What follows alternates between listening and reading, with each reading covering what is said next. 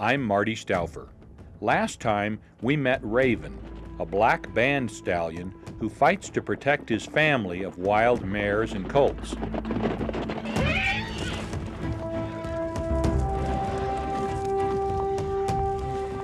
Raven is likely a descendant of horses brought by the Spanish in the 1600s.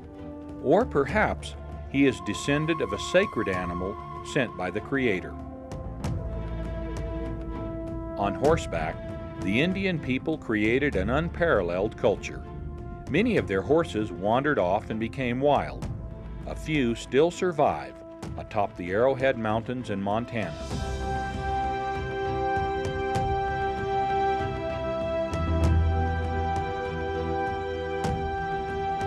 In spring, Raven's band migrates to the high country with 3 colorful new colts. Raven's youngest mare is a beautiful Palomino who has a colt the color of an arrowhead sunrise.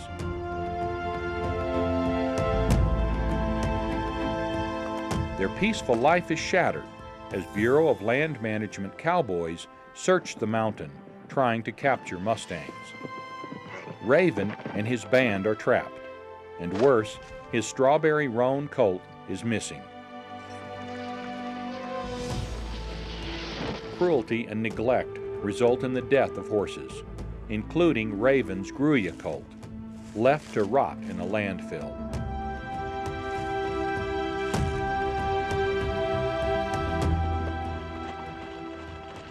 Raven's band is finally released as winter is setting in. He has lost 2 of his 3 foals, but life will go on. The surviving Mustangs once again face the cold challenge of a Montana winter, as we continue our story, Year of the Mustang.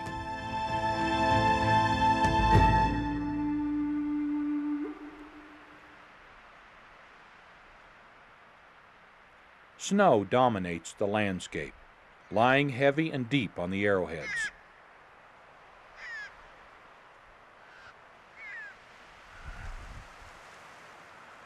Some horses, mostly bachelor stallion bands, choose to brave the deep snows and sub-zero temperatures in the high country.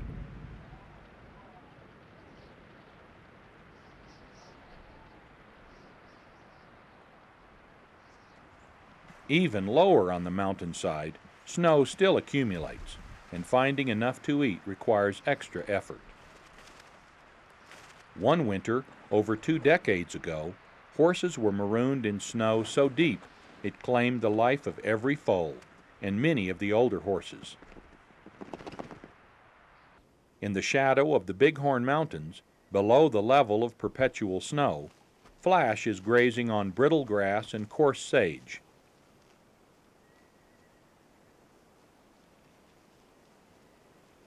His mare is nearby, with their filly, born in mid-October. The foal's 2-year-old brother grazes protectively next to his little sister. The October filly has survived the harsh winter weather.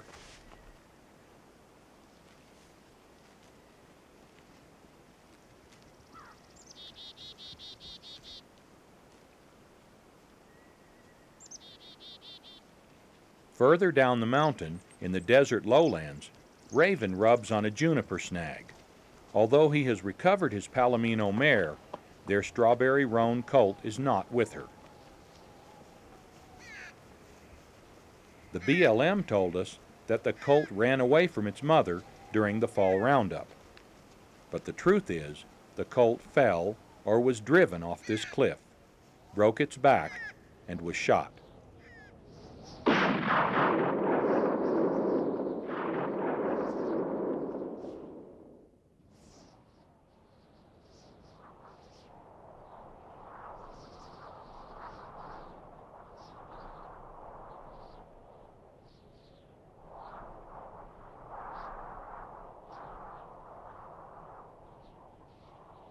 Despite the loss of 2 colts, Raven's band is rebuilding.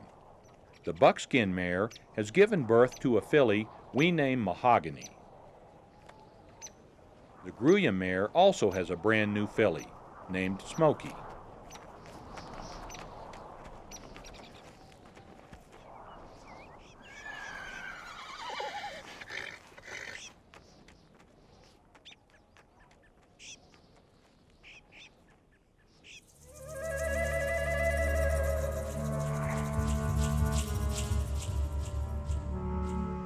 Mule deer are the primary prey of mountain lions. Lions also kill wild horse foals if they get the chance. In one area of Nevada, mountain lions are known to kill up to 70% of the foal crop.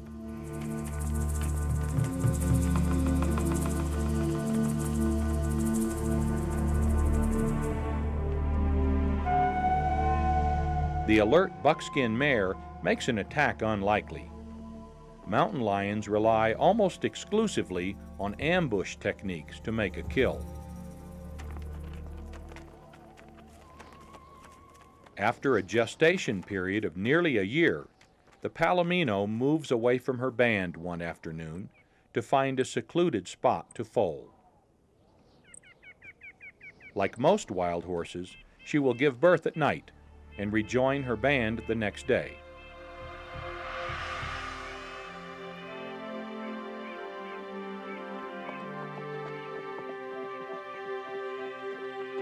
In mid-morning, she returns with a newborn unlike any other in the Arrowheads.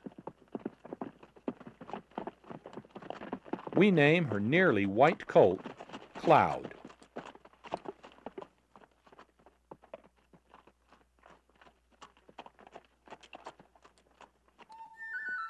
On his birthday, Cloud climbs the mountain with his family to find water.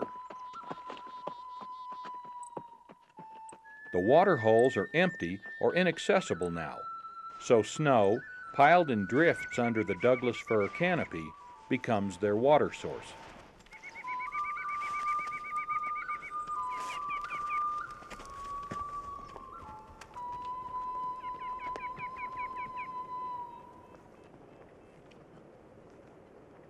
Diamond has become a sturdy yearling. His older brother, Little Raven, is gone from the band, probably driven out by Raven when the buckskin mare came into estrus. In this way, wild horses avoid inbreeding. Cloud will nurse for 3 or 4 minutes several times an hour, rapidly adding weight to his 70-pound frame.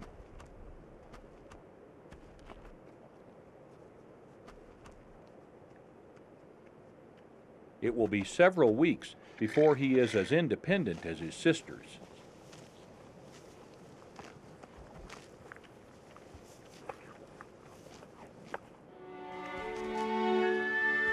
For all newborn foals, the simple act of laying down is difficult.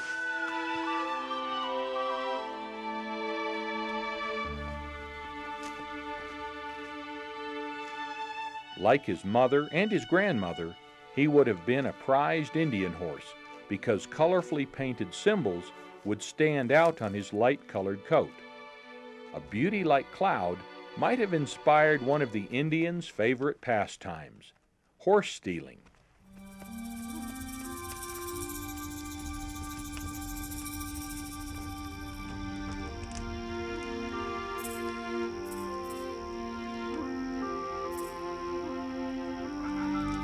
favorite horse was sometimes tethered to the wrist of its owner to make it more difficult to steal.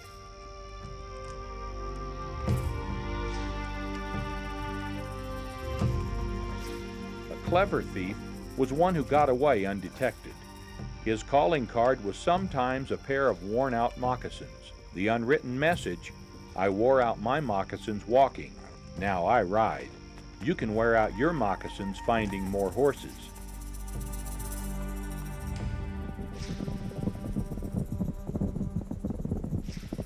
Successful braves would ride night and day, putting as much distance as possible between themselves and their victims.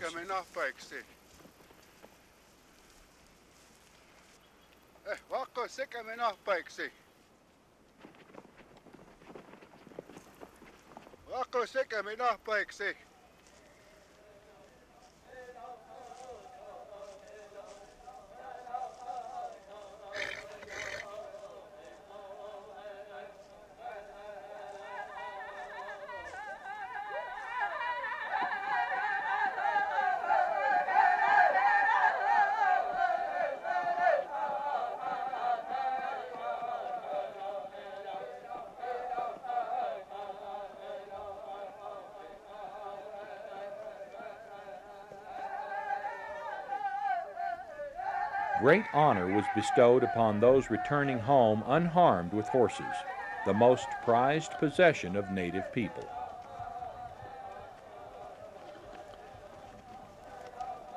Many Crow Indians believe the wild horses of the Arrowheads are their ancestral ponies.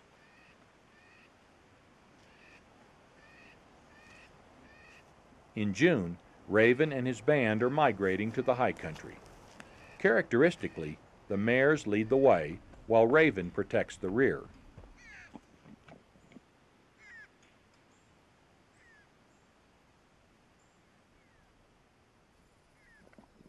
Over a dozen family bands, as well as groups of bachelor stallions, gather again to graze the alpine meadows.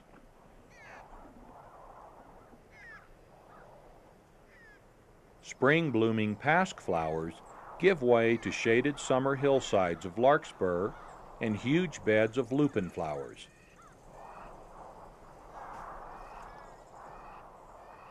This Mustang mare learned, probably from her mother, that lupin, poisonous at other times of the year, is safe to eat now.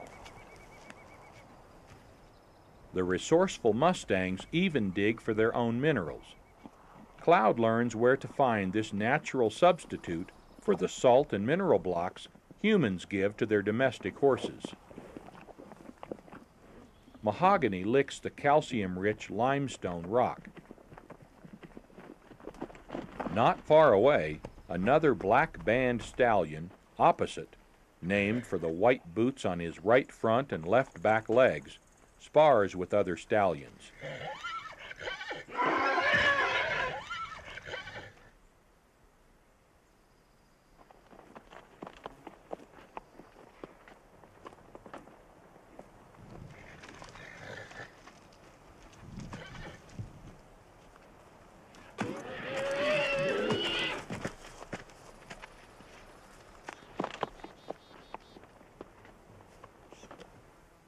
Nearby, Little Raven, Raven's 2-year-old son, watches.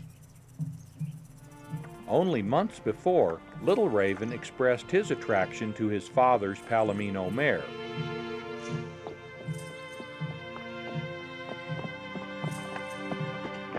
His submissive, teeth-clacking gesture did not work to appease Raven. Now he is alone for the first time. It won't be long, however, before he has company. The Sabino's behavior will not go undetected.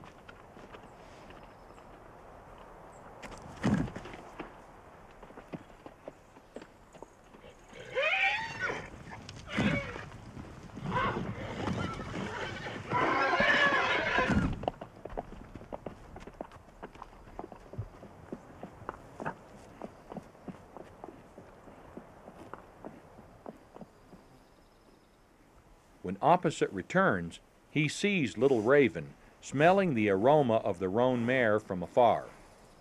Opposite examines the 3-year-old. For an animal with a sense of smell significantly keener than ours, the odor must be revealing. Opposite will soon kick the young stud out of the band. Unpredictable weather on the mountaintop can turn a sunny day into a whiteout in a hurry. But the Mustangs don't seem to notice. Cloud is growing strong. Though 2 months younger, he is nearly as tall as Smoky. When another band stallion approaches, both foals submissively clack their teeth, as if to say, "Don't hurt me, I'm little."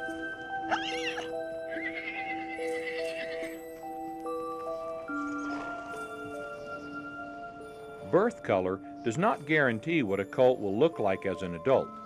Mahogany's solid coat is roaning out, as white hairs mix with brown.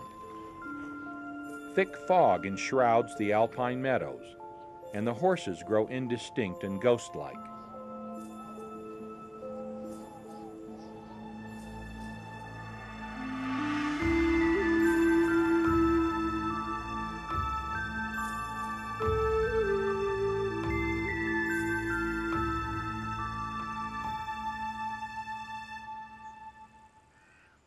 Just as quickly, the fog blows through, and Cloud is up and ready to play.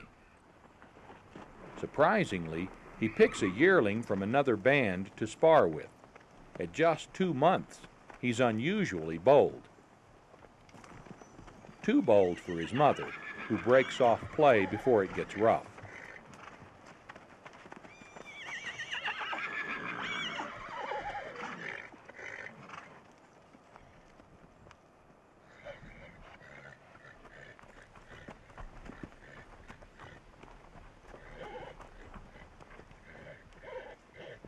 The gruya looks remarkably like Diamond's dead brother. As foals, the two played like this all the time. Mock battles to develop necessary stallion skills.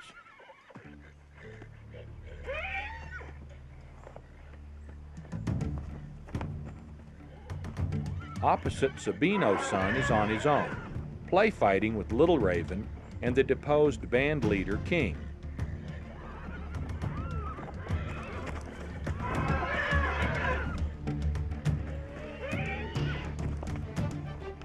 These bachelor alliances may last for a few days or many years.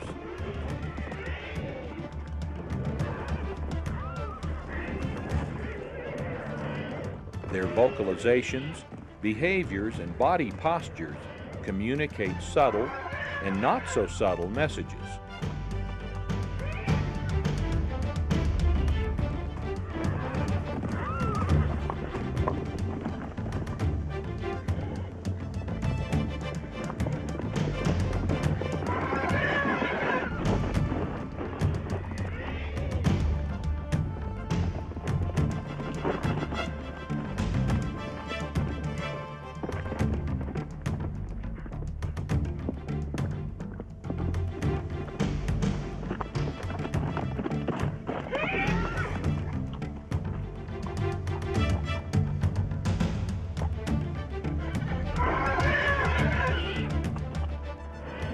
Part battle, part ballet, the dance of the stallions atop the arrowheads is a sight never to be forgotten.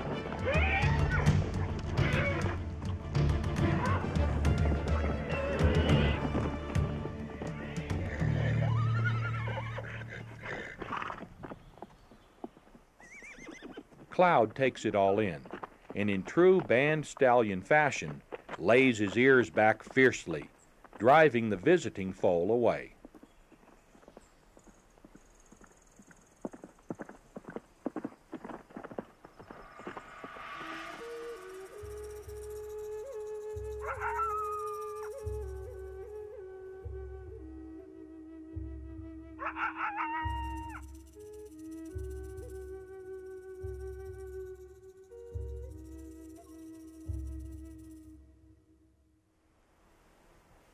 There was abundant snowfall over the winter. Much of it remains even into midsummer. The runoff keeps the water holes filled to capacity. Little Raven and the Sabino hang out together. As new bachelors, they're on the bottom rung of the bachelor society hierarchy.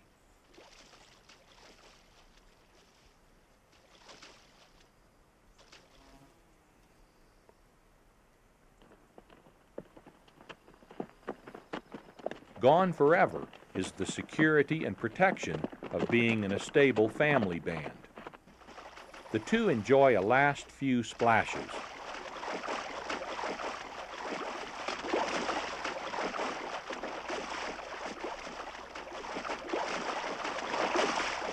Raven's band is coming.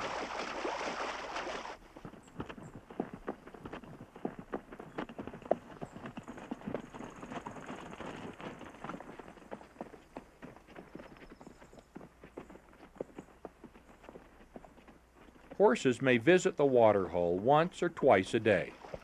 They drink their fill, perhaps a gallon or more at a time. If another dominant band is not waiting, there's plenty of time just to play and enjoy the cool water.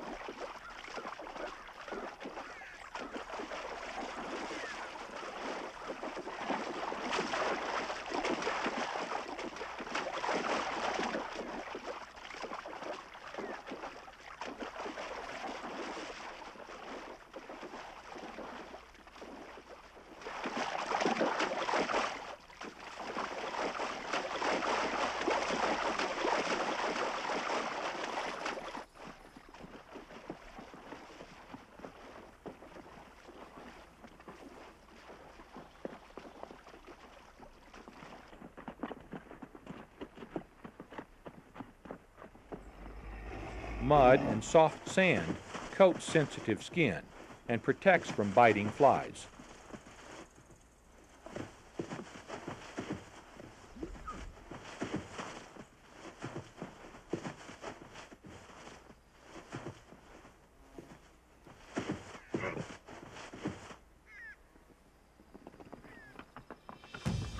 King, the former band stallion, is on the prowl for mares.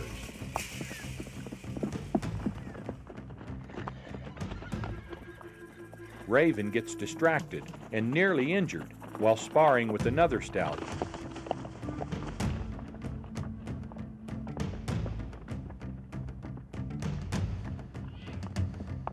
It's just the opening for which King is waiting.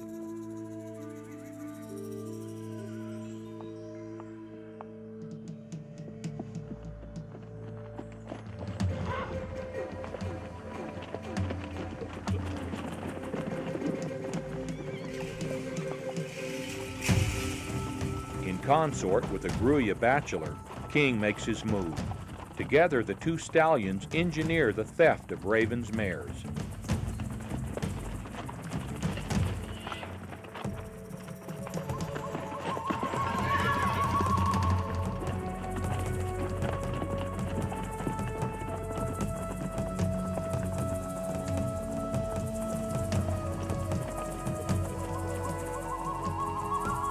Once they get the unwilling band moving, King unseats the other bachelor, claiming the entire band for himself.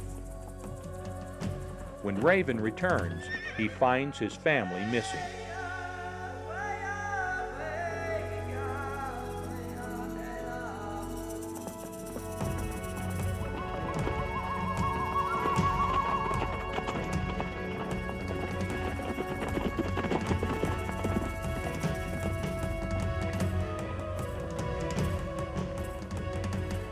Diamond does his best to delay King until his father can catch up, but he's no match for an adult horse.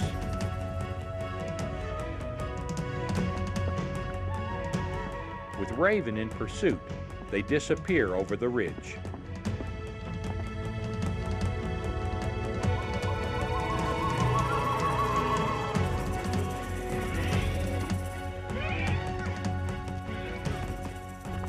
Moments later, Raven appears on the hilltop, driving his band safely away.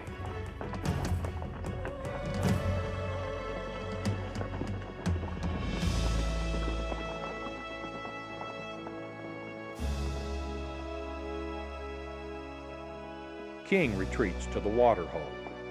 By year's end, however, he will succeed in finding a mare. Meanwhile, Flash is fighting off a serious challenge from the same bay bachelor he fought a year earlier. Some bachelor stallions seem to shadow one band. This is the case with the bay.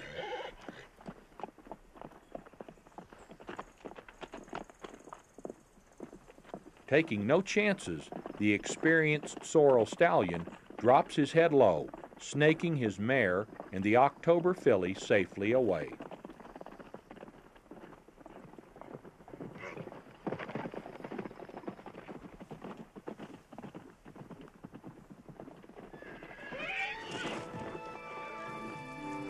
Cloud watches and learns.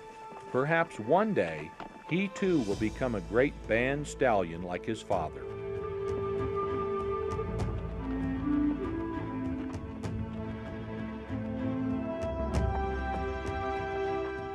Raven's band has been through a great deal in the past year. Their incredible adventures together have strengthened their bond. Like their ancestors before them, they have survived and even flourished in the face of adversity, passing on knowledge from one generation to the next.